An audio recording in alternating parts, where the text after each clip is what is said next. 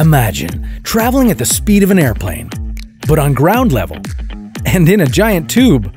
That's the idea behind the Hyperloop, a network of incredibly fast-moving pods that can carry passengers to destinations all over the world, reducing travel times from hours to minutes. But how would that work? Would it be safe? And what would it be like to ride in one of these pods? This is What If, and here's what would happen if Earth had a global Hyperloop network. A Hyperloop consists of pods that travel through pressurized tubes using electromagnetic propulsion. This may sound like the stuff of science fiction, but several companies are surprisingly close to making it a safe, viable reality. Once completed, this giant transportation system would connect all major cities around the globe. How would it change the way we live our lives?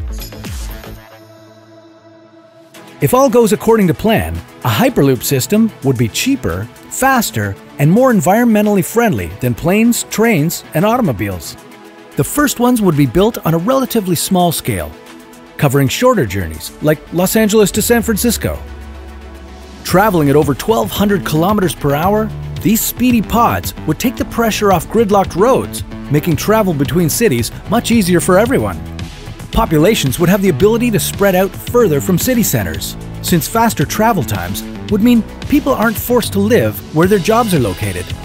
We'd also have a lot more time to be productive, because we wouldn't waste as much of our days getting to where we needed to go. But the real exciting prospects of the Hyperloop come into play when you look at it on a global scale. First off, international travel would become a whole lot more accessible. Elon Musk, one of the founders of the project, says that tickets would be kept affordable in order to open the service up to everyone. On top of that, international deliveries would be completely revolutionized. With the Hyperloop, we could autonomously ship packages across the world at the cost of trucking and the speed of flight. But before we get too far ahead of ourselves with all the possibilities, what would it be like to ride the thing? Well, for one thing, the pods would be pretty small.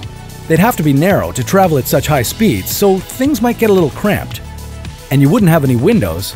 Instead, there would be augmented reality screens that can simulate scenery or provide entertainment.